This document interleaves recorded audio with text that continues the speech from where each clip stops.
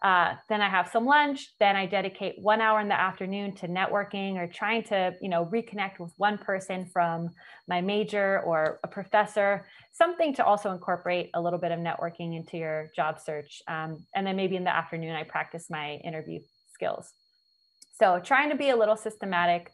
Maybe it's one day a week, one night a week, but trying to keep that schedule. And then also keeping your applications organized.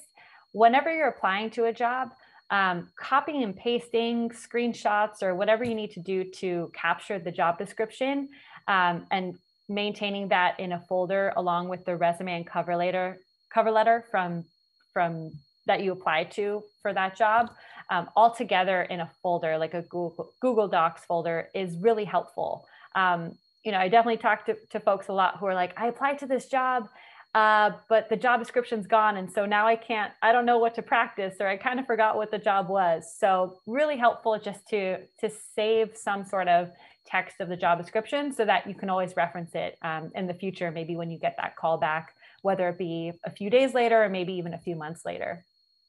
And then I think it's really helpful to have a general documentation folder where you can keep just, all your references that you may need to pull out at some point of an interview or job process, whether they be transcripts, offer letters, performance reviews can be really helpful as you're thinking about preparing for an interview. Like, hey, what was feedback that I've been given before? What might be important accomplishments to share in my interview? So keep those in a nice document folder. Any certifications you may need to demonstrate, or even letters of recommendation and references. It's also helpful just to keep track of what applications you're putting out there, as well as maybe the date of when you applied, how you applied, anyone you've been in contact with. Is it time to check in? It's been a few weeks. Maybe this spreadsheet will help remind you of kind of what the status is of a variety of applications you have.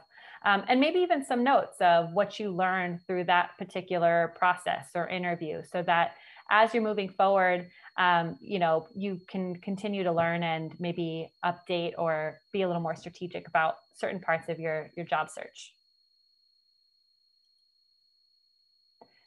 So with all those kind of tips and tricks, wanted to emphasize, we actually have an event coming up, the College to Career Bootcamp, Thursday, June 17th, which you can RSVP for on Handshake and on that events page.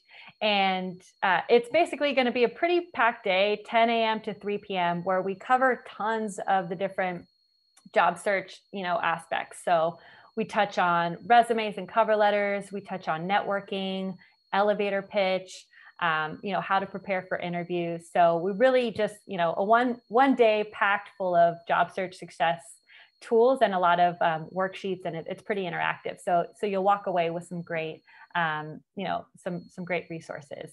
There is lunch, so it's not, don't worry, we will take some time, and it's a virtual setting, so you'll have some time in the day to relax as well. But definitely recommend that if you're just kind of looking to polish up your job search skills and kind of do a quick one day focus on job search success. So the best way to contact us these days, I would say, is via email, csld@sfsu.edu. But also, keep in touch with us we're on LinkedIn and Instagram, and, always posting new information, new opportunities and events. So with that, could probably take a few minutes of questions, and I will hang around to the end as well in case anyone wants to throw things in the chat. Thank you so much, my dear. I'm gonna wait. I did get a few questions to myself to ask you, but if anyone does have any other questions, feel free to put them in the Q&A or the chat.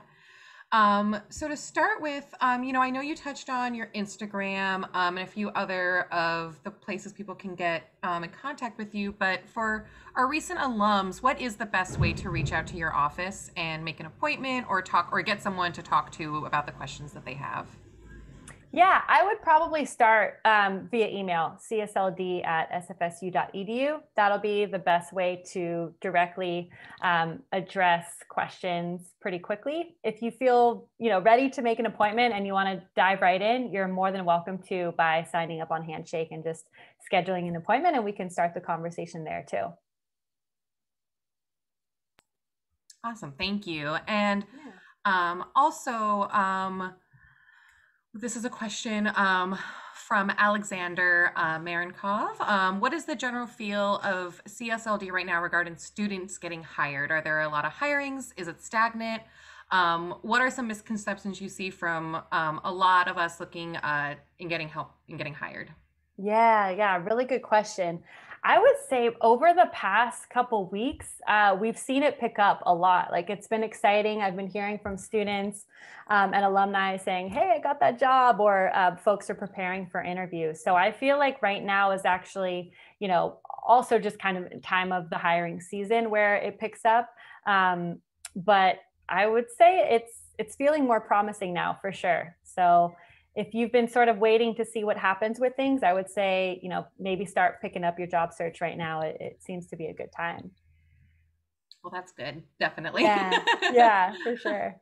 And another question that I received, a lot of people are either starting their job search or even starting jobs they may have gotten virtually, which is a very unique experience. Yeah. Just from your expertise, both with career services and even in some of your past professions, do you have any top tips for people who maybe are getting to those final steps or even getting ready to start a job, or once they do get those jobs virtually, and kind of, I don't know, getting ingrained and kind of going through that on a virtual level? Yeah, it is very unique. I will say that, I think almost just kind of translating what you feel like you would do in an in-person environment and just sort of shifting that and making sure to be intentional about it virtually. So for example, if kind of you can vision walking into that job on the first day and you might walk around the office and go and introduce yourself, trying to kind of maybe speak to your supervisor and say, "Hey, who are some of the folks we, typically collaborate with, or who's on our team?" So that you can schedule maybe 15 to 30-minute, quick introductions. That would be one way. And then I think also maybe exploring the HR pages and seeing if they do have any sort of employee groups or communities that you can kind of start to get involved with virtually, just to start feeling like and starting to meet people. From that way, I think can be a way to sort of start integrating a little bit. That's great. And I think we have time for one more question. And it's going to be a two-part question. Okay. And the first part is, what is some advice you wish you had gotten at this point in your life, getting ready to graduate from college, just about ready to enter the job market? And also, if you could just, and I think Charlene can help with this, if we can just put the best email maybe to get in touch with you in career services in the chat, just so people can take advantage of that. I know you'll be here till the end, but I want to make sure everyone has your contact info. Yeah, for sure. So I just added CSLDs as well as mine. Yeah, what a good question. So, best piece of advice. I would say with the gift of hindsight, right? It's always a little easier. I kind of, with that quick intro, probably went almost like a decade of career exploration, professionally trying to figure out what made sense. And there's all the different factors, right? There's your skills, what you're good at, but also what you're passionate and interested in. And then there's your values and kind of, and different time of life, sort of what your priorities are. I would say I started my career just kind of with what I was interested in. I wanted to travel. And so whatever met that kind of, goal, I stuck with, which ended me up at a global international firm, which I had no interest in finance numbers or any of that. So it was a funny fit, but it checked my box of, travel, and it led me to being able to work in Spain. So it was well worth it. But I think I ultimately kind of said after that experience, yeah, but what feels more right to kind of what my values are, and what I'm interested in. And I always knew it was kind of more helping type professions. Marketing wasn't where I wanted to be. So I finally, sort of after a few years of, enjoying the ride, said, okay, what would actually, make me energized to go to work every day. So I think maybe exploring values a little more in the beginning of, as you're starting your career, it's helpful just to keep in mind, to make sure that ultimately, whatever you're doing is making you feel complete, I guess is a good way to put it. Absolutely. Thank you so much. Thank you so much for that presentation, my dear. I believe you said that you'll be staying until the end of the program. So if anyone has any other questions, feel free to put them in the chat or in the Q&A. But for now, it is definitely my pleasure to introduce our next presenter, Lauren Brolier. Lauren is an alumna, an inspirational speaker, success coach, and founder of Soul Savvy. Her mission is to ignite the fire of a dream in every person she meets and help them discover their full potential. Lauren has spent over a decade in education, first as a teacher and then as a literacy coach in Berkeley Public Schools, and now as a life coach helping people achieve their goals. She is a proud SF State Gator and has created the Lauren Brolier Scholarship in History to support undergraduate students who are positive influences to others. Please join me in welcoming Lauren. Hi there, welcome. I am so privileged to get to do this with all of you today as you start to discover what it is you want to do now that you are graduating and you're on the road to what's next for your life. So I don't know about you all, I might be wearing a suit, but I'm also wearing fuzzy socks and slippers. So happy Friday afternoon. And hopefully what I'm about to share with you energizes you for your weekend, but also for what's going to happen next in your life. So when I was a little girl, I would run into the living room on Saturday mornings, and we had this thing called a wall unit. So I don't know about all of you who are currently graduating, but when I was little, your TV was about this wide, going from front to back. And you had to have these big consoles in your living room to support this giant TV. So we always called it a wall unit, and it had doors that you would open, and then there would be this big TV sitting in there. And I would be running into the living room on Saturday mornings, and the first show I would turn on was Joyce Meyer Ministries. Now that might sound funny, like what 6-year-old kid goes and watches ministry on Saturday morning? And I didn't care about the religion, but I would look at this powerful woman standing up on stage in her shoulder pads, because it was the 80s. And she would just be inspiring people that they were more and they were greater than that. And as a little girl, I would think, I want to do something like that, but I didn't want to be a preacher. So life went on, and then comes middle school. School comes, I'd run in the house wearing my Adidas shell toes, had my JanSport backpack because now it's the 90s. And I would walk into my living room, and the first thing I would watch was MTV. And then I would watch Law and Order.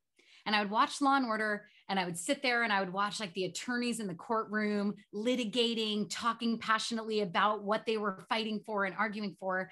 And I would think, I would want to do something like that. I would want to be inspiring others and motivating and talking about what mattered to me. But I didn't really know if I wanted to be a lawyer. So I explored that, and I did debate, and I took political science classes, and I did all that.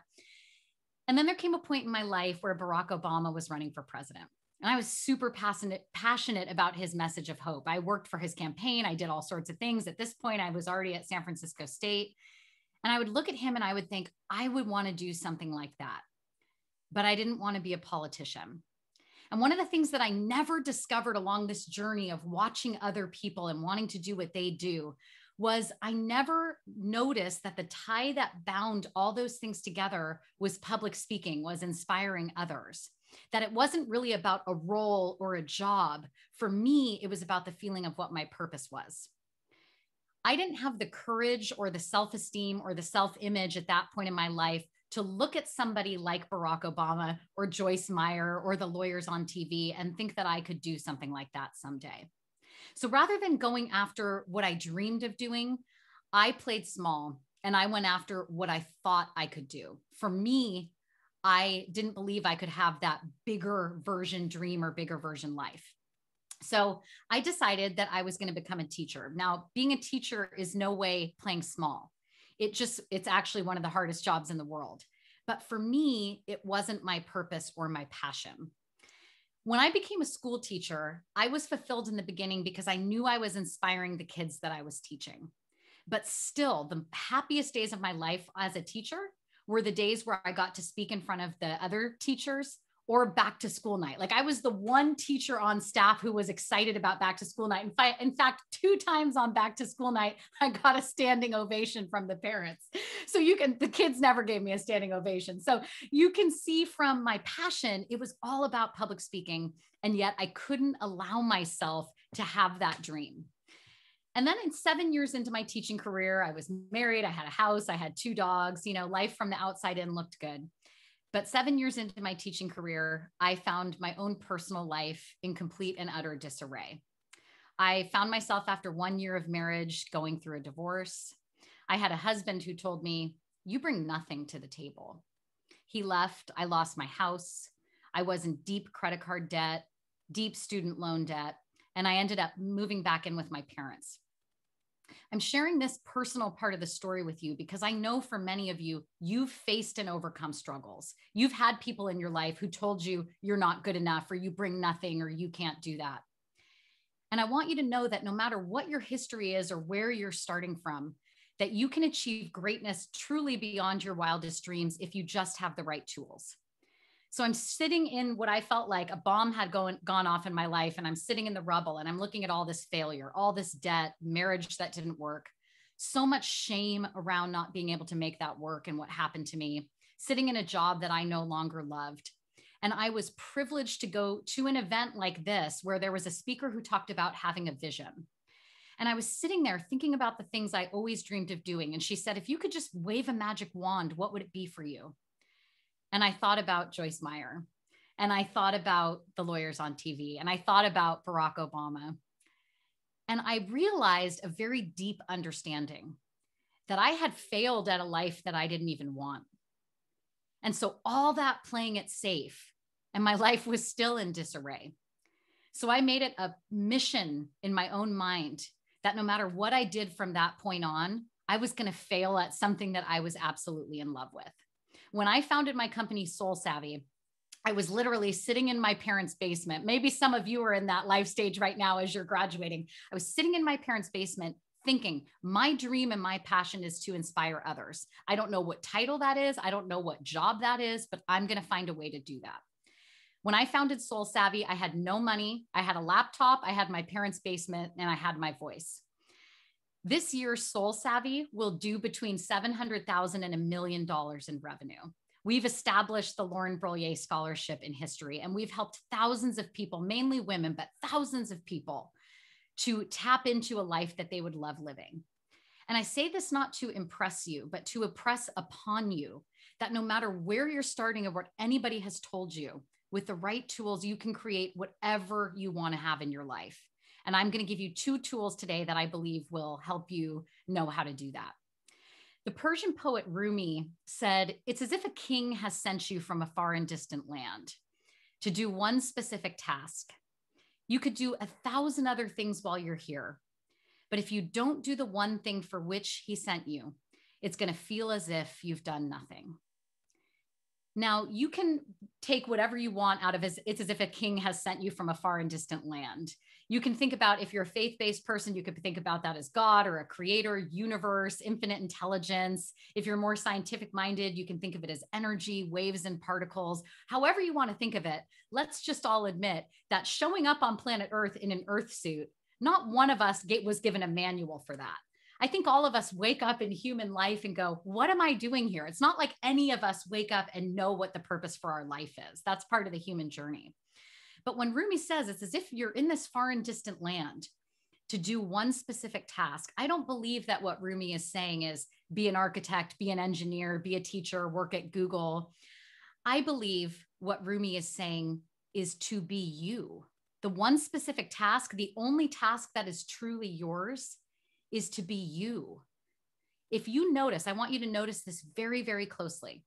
In the whole history of this universe that's been around for billions of years, and the whole future of this universe, there has never been and never will be another you. You're the only one. And that one specific task that Rumi talks about in his poetry is to let that full expression of you with a capital Y come forth for what you came here to do. And I hope that what I share with you today is going to help you to do that just a little bit more. And my Dare's answer to the last question about finding something that fulfills you is so spot on for what I'm going to share with you next. So I'm going to share my screen. Get started here. Bear with me as I navigate the slides here. So we're going to talk about a vision for greatness today. The first thing I want to share with you is that you will find that the quality of your life is determined by the quality of the questions you ask. When I first heard that quote, it just sounded kind of boring to me. But let me break this apart. Let me give you some examples of this. When we've had hardship or struggle or things aren't going our way, I mean, those of you who are graduating this year did your whole last year of university or 2 years during COVID. I mean, that's not an easy thing. Nobody knew how to navigate that. And we can ask a question. We could ask, why is life so unfair? Why is this happening? And trust me, when my life was in shambles, it was such a strong pull to want to go back to that question, why? Why is this so unfair? But I learned how to ask a different question. It's one I'm going to invite you to if you've ever faced challenges or your job search is feeling challenging or whatever it is you're going through. The same question with a different spin is, what can I do with all I've learned and all this strength I've had to find within myself? What can I do to support and help others now that I know this? That determines a completely different quality of life than why is it so unfair? Different question. You could be asking yourself right now, what job can I get to help me, pay my student loans, use my degree? I could ask that question and it would determine a certain quality of life. But I could ask a different question. With my gifts and talents and what I feel like is my purpose and the things that I'm in love with, what steps could I take to find that position for myself and make a generous salary doing it? And the quality of your life will follow. So I'm going to give you 2 questions today that are part of a process that I hope will help you to uncover what the purpose, the passion is behind this job search, so you can find yourself in alignment with who you really want to be and what you really want to do and what you want to serve in this world as you go along. So we've been trained, all of us, to ask the wrong questions in some situations. It's not because our parents didn't care about us or our teachers didn't care about us. It's not because we're not smart. It's just the way most of us were trained to think. I think about my dad. He was born in the middle of World War II. He was an older dad.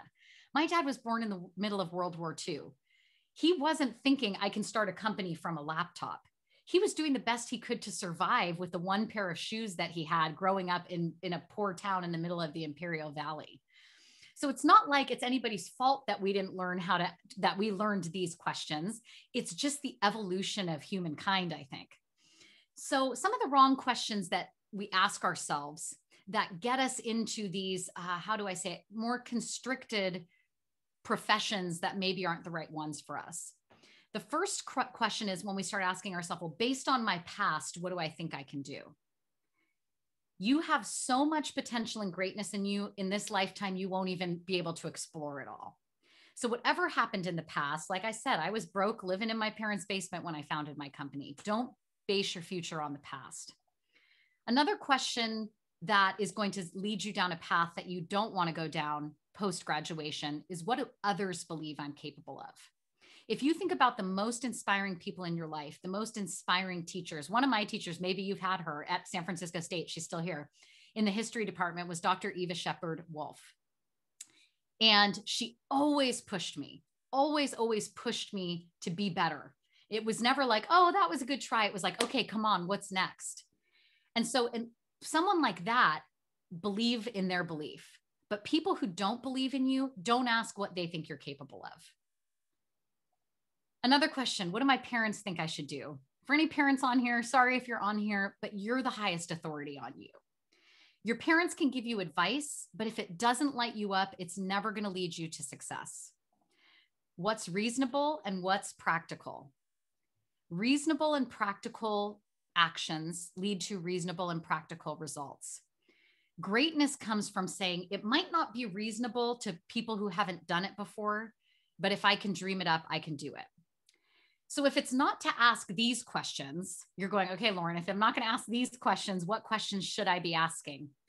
I'm going to share with you the number one question, and it's our first tool for today that I would like you to explore as you start your job search and as you start your post-graduation path. What would I love? This is not just a question you can ask about your job search, but this is a question you can ask every day.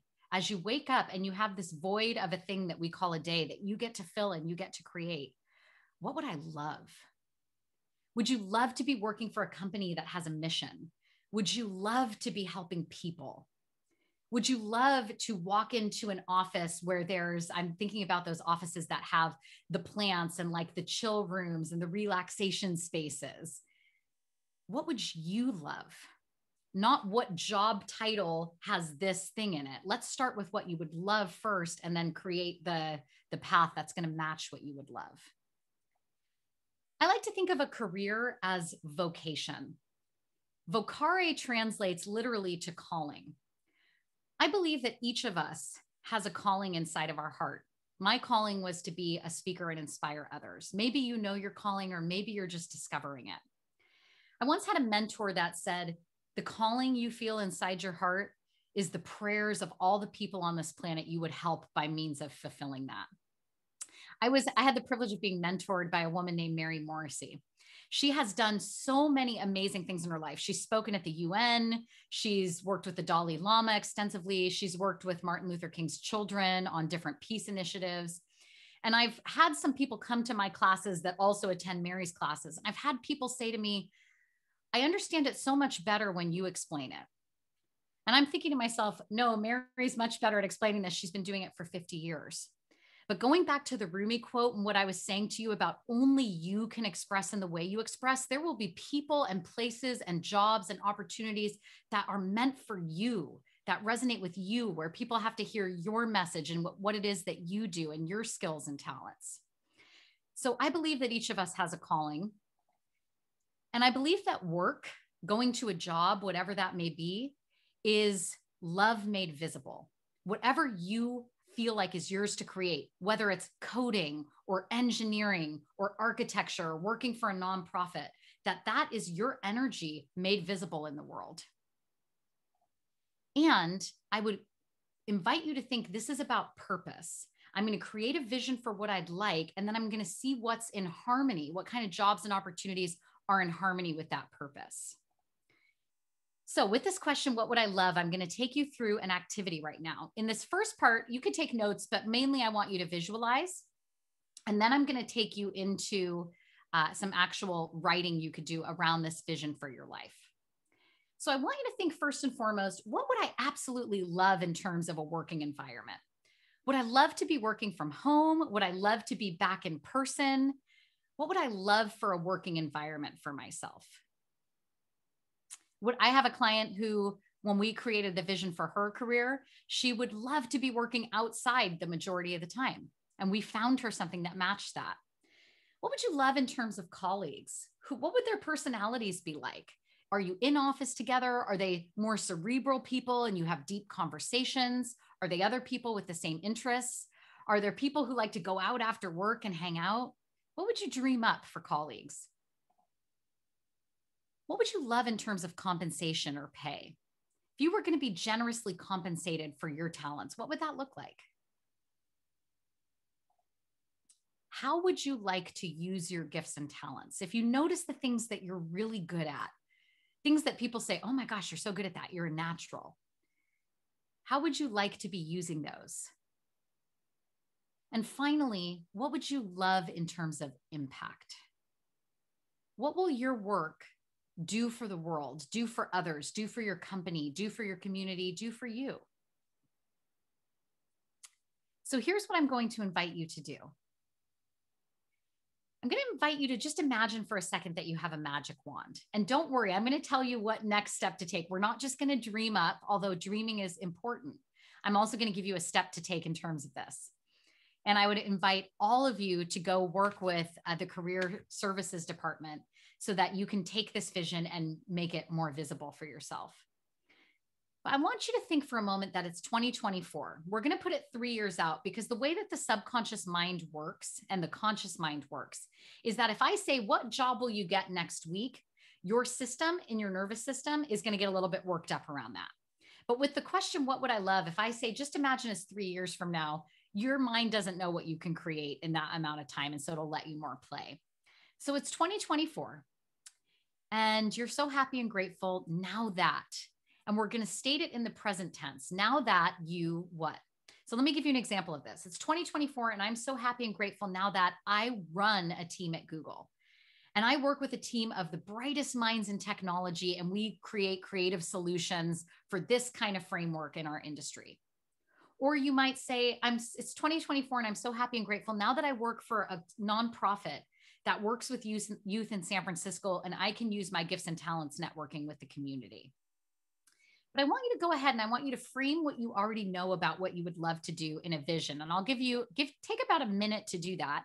And I suppose, I don't know if this is cool, but I suppose you could also type it in the chat if you wanted to, so that we could hold that with you and frame that with you, and you could claim what it is that you would love. But go ahead and take 30 seconds and whatever you want to write it in, the notes on your iPhone or in the chat or on a piece of paper, write down what you would love in 2024 if you could just wave a magic wand and this was your dream vision.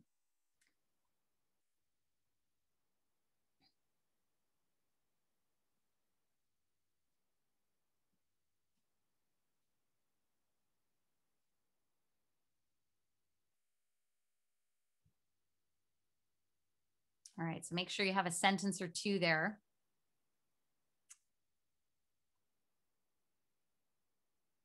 All right. So now I'm going to take you into the good news. The good news is you couldn't even dream it up if it wasn't possible. If you think about like the Wright brothers, they have a bicycle shop.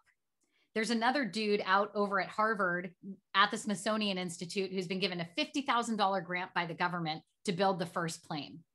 The Wright brothers are two brothers. They've got no money and a bicycle shop. And they decide that they're going to fly this plane. And they did it. And they were the first ones ever to do it. Everybody else said, if God wanted us to fly, he would have given us wings. But the truth is, the human mind can't even dream it up if it's not possible. If you think about electricity, 200 years ago, less than that, we were wiring our house by oil lamps. That's how we were lighting our homes at night. The universe was already wired for electricity, but no one had an awareness of it. And I promise you that whatever your dream is or whatever you would love to achieve in your life, it's already in the wiring of the universe. You just have to tap your awareness into it. So let me give you tool number 2. Tool number 2 is to source ideas. So you've got this vision. Maybe you're working at Google or at a nonprofit. In my case, I just knew I wanted to help people. I didn't even really know what the role would be. So don't worry so much about the job. Worry about the what. This is what I would love for my working environment, right? This is where I'd love to work. And now we're going to start sourcing ideas. So you have this little mini vision. And the question I want you to ask yourself now, this is question number 2. Remember, I said questions determine the quality of life. What step can I take from where I am with what I have to move me in the direction of this vocation vision?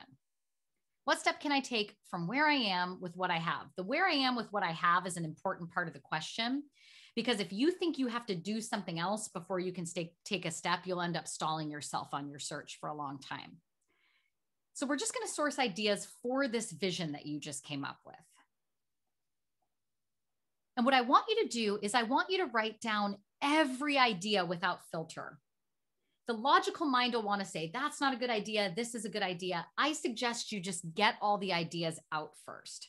One time, let me go back just one slide and show you. One time I was asking myself this same question. If you know what the exact position is you'd love, you can ask, what step can I take from where I am with what I have to get the such and such role at this nonprofit or whatever it is that you're looking for? So one day I was doing this process with myself. Soul Savvy was already an established company and I was just wanting to get more speaking engagements. So I asked myself the question, it was back in 2018. I wrote, what step can I take with where I am with what I have to get 24 speaking engagements in 2018? And I just wrote down without filter every idea that came to my mind. And one of the ideas was post your blog on LinkedIn. Now, the logical mind wants to say, what is posting a blog on LinkedIn going to have to do with speaking engagements? This is why it's important to write down every idea without filter, because I went ahead and it had some energy to it. I wrote down that idea on LinkedIn. I posted my blog on LinkedIn, and a gentleman in the same industry, coaching industry, reached out to me and he said, "Hey, we haven't connected. Would you like to have a cup of coffee?" I said, "Sure." At that event, he's older. He's in his 70s, older than me. He's in his 70s. At that coffee, he said, "I know you love public speaking. You're a great public speaker. I have 18 paid speaking engagements that I no longer want. Would you like to take that over for me?" Thank God I didn't listen to the part of my mind that said, "Oh, what is posting a blog on LinkedIn going to do?" This is why I'm encouraging you right now for your vision. Write down every idea of a step that you could take to do that thing. Maybe the first step is to reach out to career services. Maybe it's to update your resume. Maybe it's some other idea that comes out of left field. Go ahead and take 10 seconds now and just write down every idea you have for how you might achieve this vision.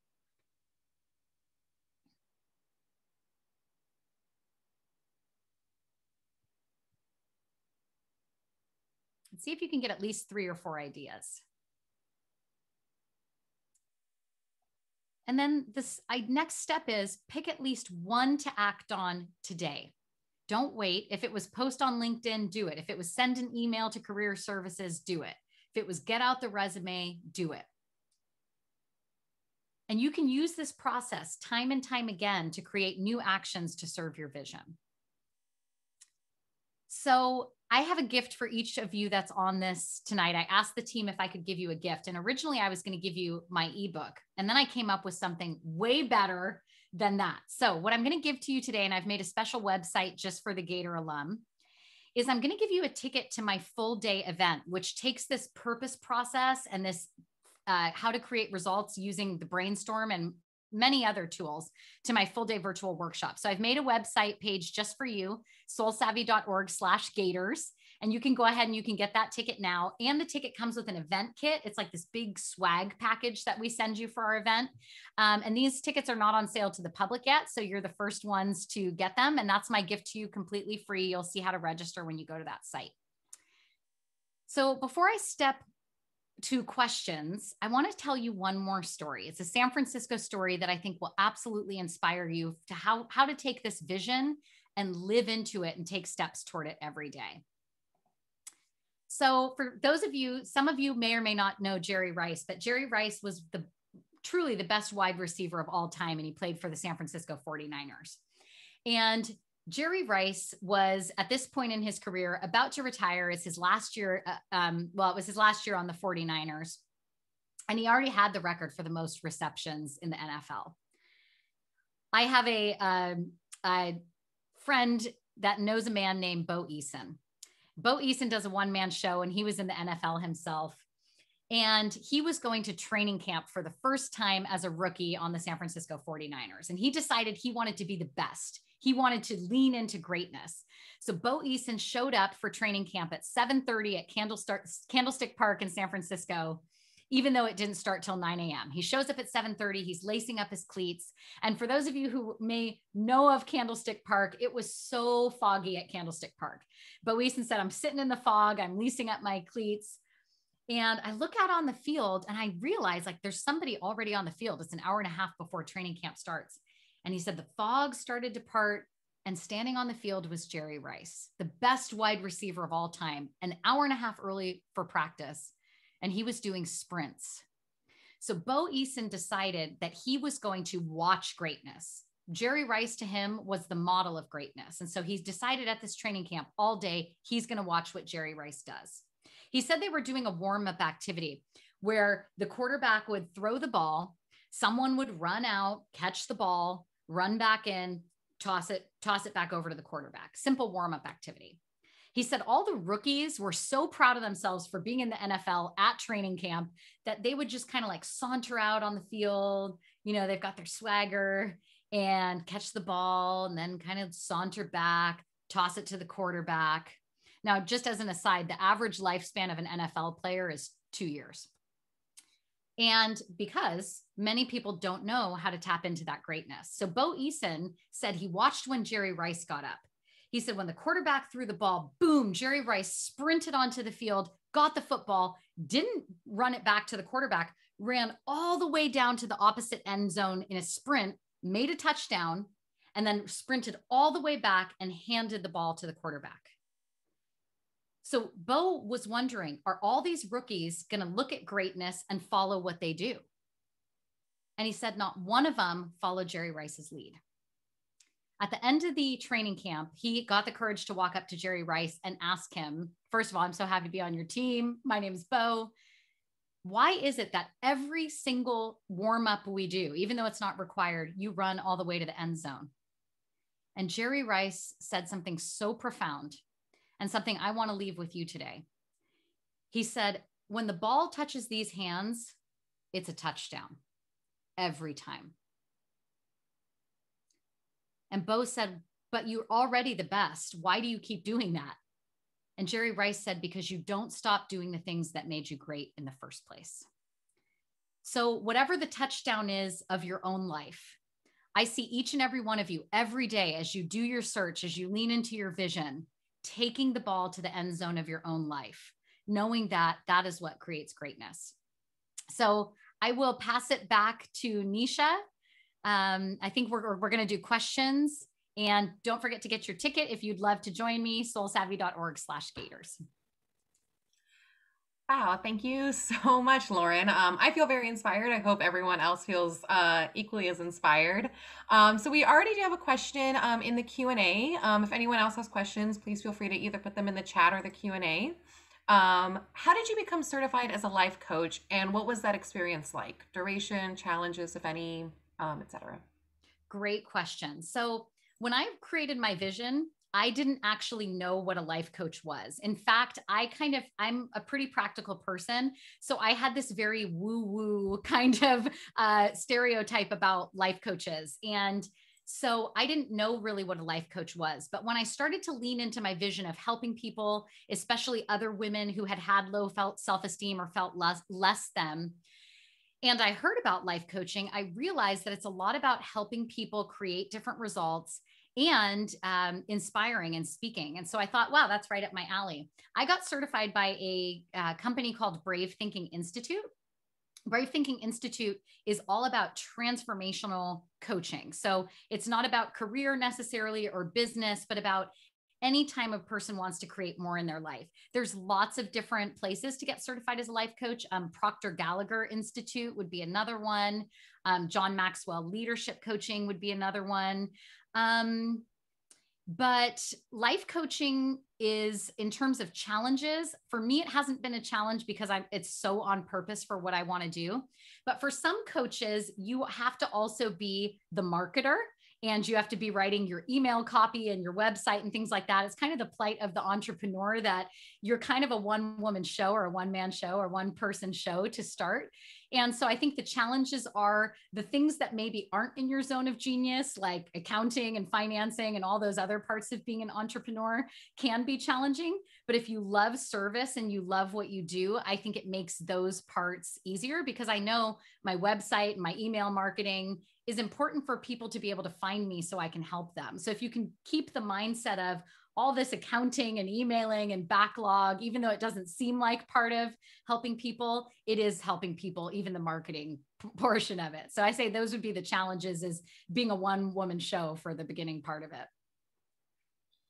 Thank you very much. And this was one of the questions someone messaged me directly. A lot of this stuff, these are such great tools. But I also know that when the going gets tough or when you're very stressed, sometimes it can be really hard to remember that we have these tools and remember to actually act on them. So do you have any advice of, when you are stressed, maybe you're about to graduate and you're entering into a job market, or when just personal stuff kind of overwhelms us, how do we make sure to really use these tools? Because I think those are also the times when we need them the most. Yeah. So this answer may not be the most satisfying answer, and yet it's, to me, the best answer that I know. I, in my life, have suffered deeply in my early years, especially when I was graduating, from anxiety. And anxiety is something that comes on base because of stress. And what I learned, especially in this career, as I'm helping people navigate challenging times often, is that when we get stressed, our body is producing a lot of cortisol, a lot of adrenaline, and that actually causes a lot of overstimulation of your nervous system. Your nervous system actually takes longer to heal in some regards than actually a broken foot.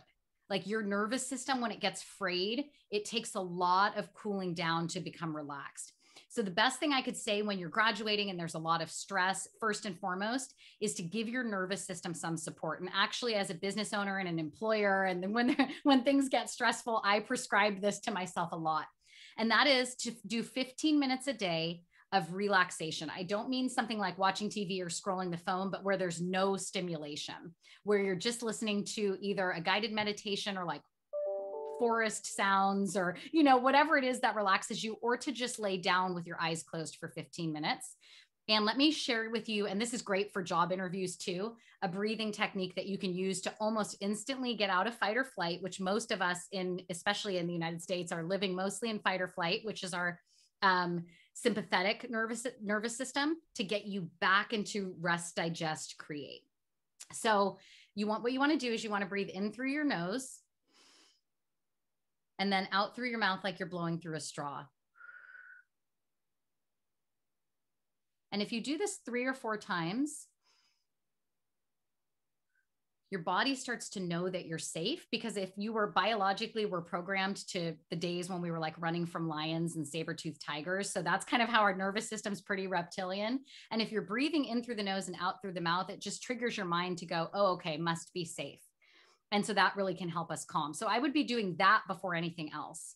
And then to get back to the tool is just to remember that there is a part of you that's greater than anything you're facing. And how I know that 100% certainty is that you have 100% success rate of getting through tough days, because you're still here. So I just remind myself that there is a part of me that's greater, because I've gotten through everything I've been through so far.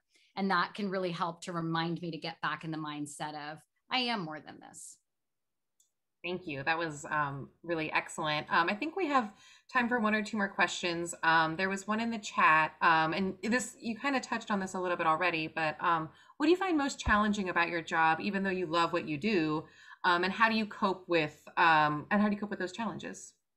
Yeah. So in my career, we use a lot in Soul Savvy, we use a lot of Facebook advertising and challenges and those kind of things to get people interested in what we're doing. And as you know, the world of online is always unpredictable. So like I was in Facebook jail, like for the whole month of April on my ad account. I didn't know what I did. I have no idea why, but those kind of things can be tricky. So the marketing and advertising world, it doesn't always go the way that you hoped. And that can sometimes be frustrating when you're really trying to help and reach people. And what I know from what I do is there are infinite number of possibilities to achieve any certain goal. So the way that I get back on track is I go, okay, if I can't get on Facebook, or this path didn't work, what next? What else could we do to fulfill our mission? Awesome. And I think for our last question, and this is a little selfish, it's my question. So, but if anyone has anything, please go ahead and put it into the chat though.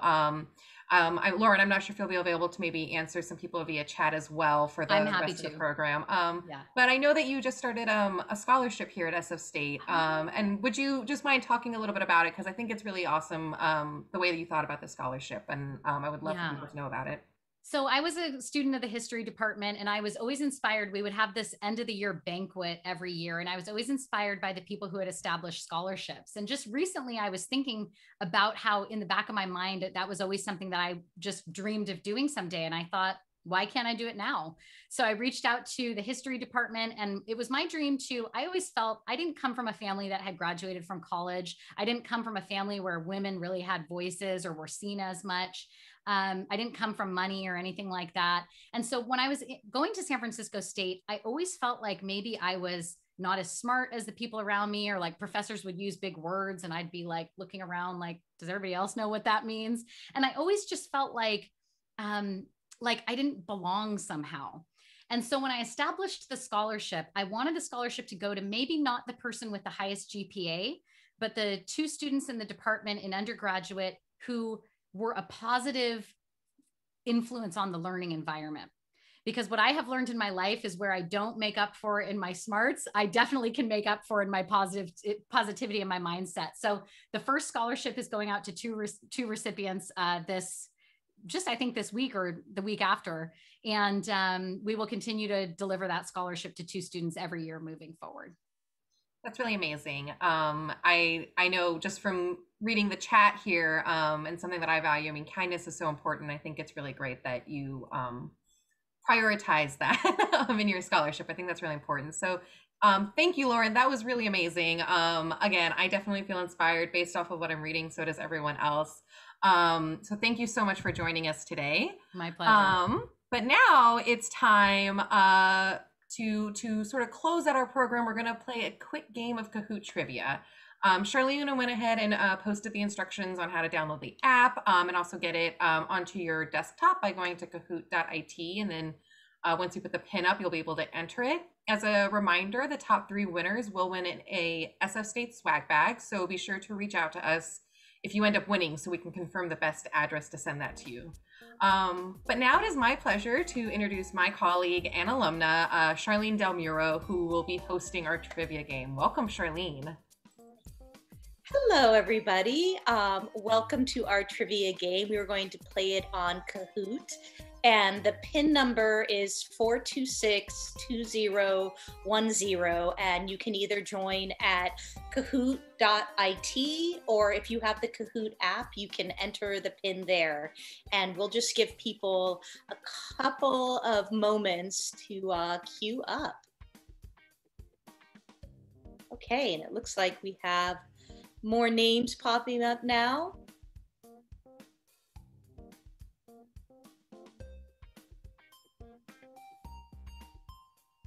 Okay, and we'll give people about 10 more seconds, and then we will start the game. And our first question is a icebreaker question. It is not a scored question, and so it isn't for points. It's just to get you warmed up and used to the game.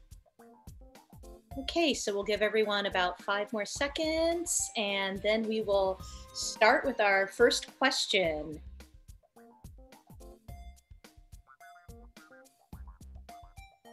Okay, and here we go.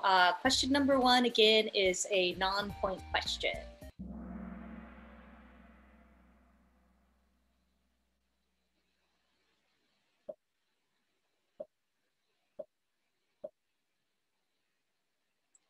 SF State Gators, are you ready? I was born ready. Game on. Hold up, I need a little bit more time, or chomp.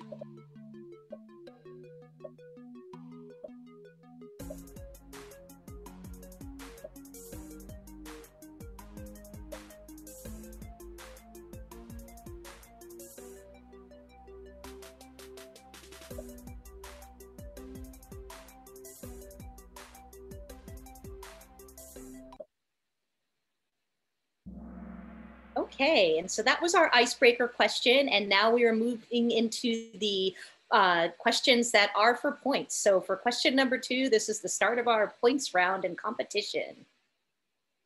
And we'll just skip through our winners board as there aren't any points on it yet. And what year was SF State's first graduating class? Was it 1900, 1901, 1902, or 1903?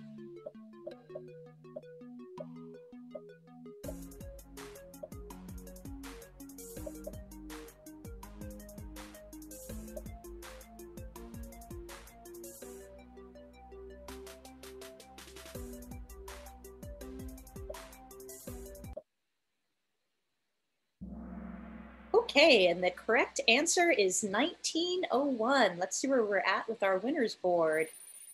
And it looks like Mars is in first place, followed by Carly in second, and Kelly in third place. Now let's go on to our next question. In Lauren's presentation, tool number 1 was, what would I? And is it enjoy, hate, prefer, or love?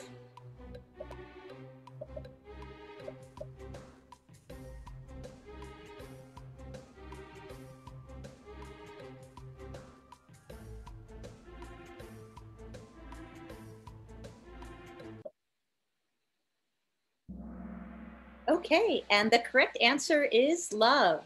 Now let's see where we're at with our winners board.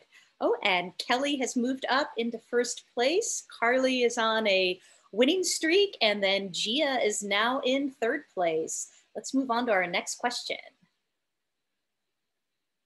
What is the name of SF State's career platform to make appointments, attend events, and search for jobs? Is it Gator Connect, Handshake, SF State Careers, or Gator Jobs?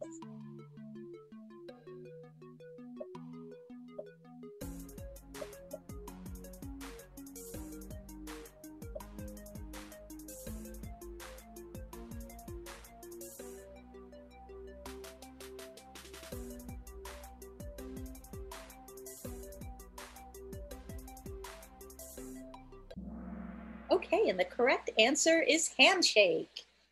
And let's see where we're at with our winners.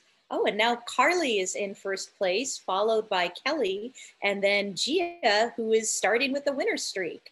And let's go on to our next question. Einstein said this to which former SFSU faculty member? Slow down, professor. I've always had trouble with math. Was it George Gibson, Peter Christoph, Robert Thornton, or Alexander C. Roberts?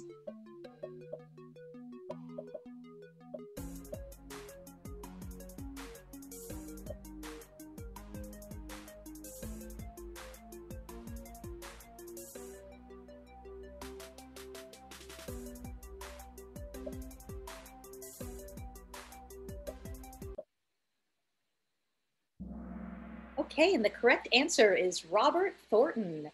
And let's see where we're at with our winners. Oh, and Kelly has moved up into first place, and Gia is still on a streak and moving into second. And then we have Alex Marinkov moving into third.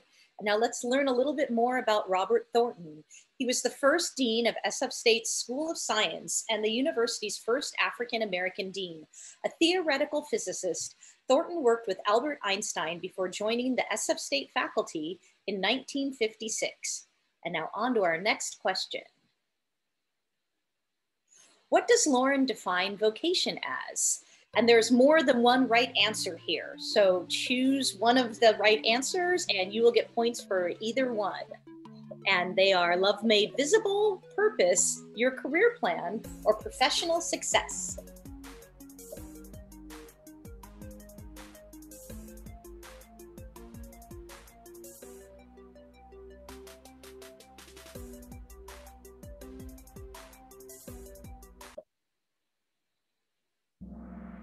Okay, and the two correct answers were love made visible and purpose. And now let's see where we're at with our winners. Oh, and Gia has advanced into first place on her streak, followed by Alex Marinkov in second place, and then Kelly is in third place. Now let's go to our next question. What is one important step for job search success? And again, there is more than one correct answer. So just choose one and you will get the points if it is the correct answer.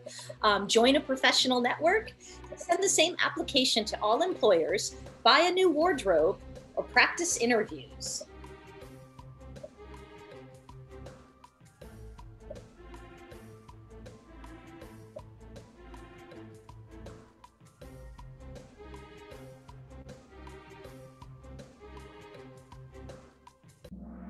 Okay, and the two correct answers are join a professional network and practice interviews. And now let's move on to our winners board and let's see where we're at. Oh, and Gia is still in first place, followed by Carly in second, and then Alex Marinkov in third place. And now let's go on to our next question. Okay, and this is our final question. What is a group of alligators called? Is it a basque, a pack, a congregation, or a herd?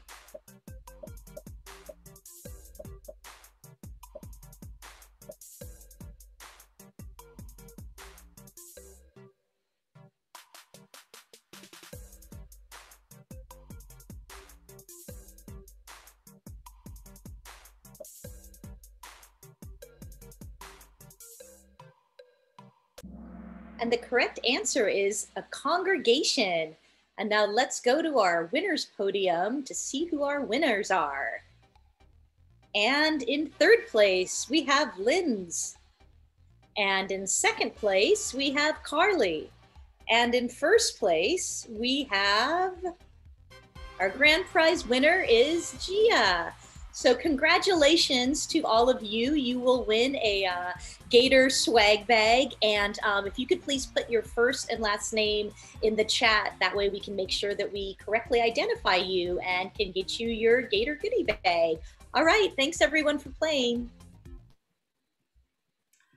Okay, well, thank you, everybody.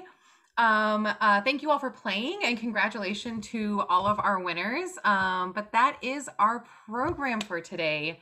I want to thank you all so much for joining us this afternoon, and I hope that you found our presentations helpful today. I want to give a big thank you to my Dare Sorhando and the CSLD team and Lauren Burlier for their presentations and helpful information. I know I, for one, certainly got something out of today, so I really hope that everyone else did too. I would also like to thank my colleagues, Ken Mishiro and Charlene Del Muro, who helped make this event run so smoothly. We will send a follow-up email that will have some information to a few of the resources mentioned today. But if you have any questions about resources available to alums, or even if you're still a student getting ready to graduate, please don't hesitate to reach out to the alumni office at alumni@sfsu.edu, or you can reach out to me directly at nchohan@sfsu.edu. We're going to put both of those in the chat, but thank you all so much and have a great afternoon.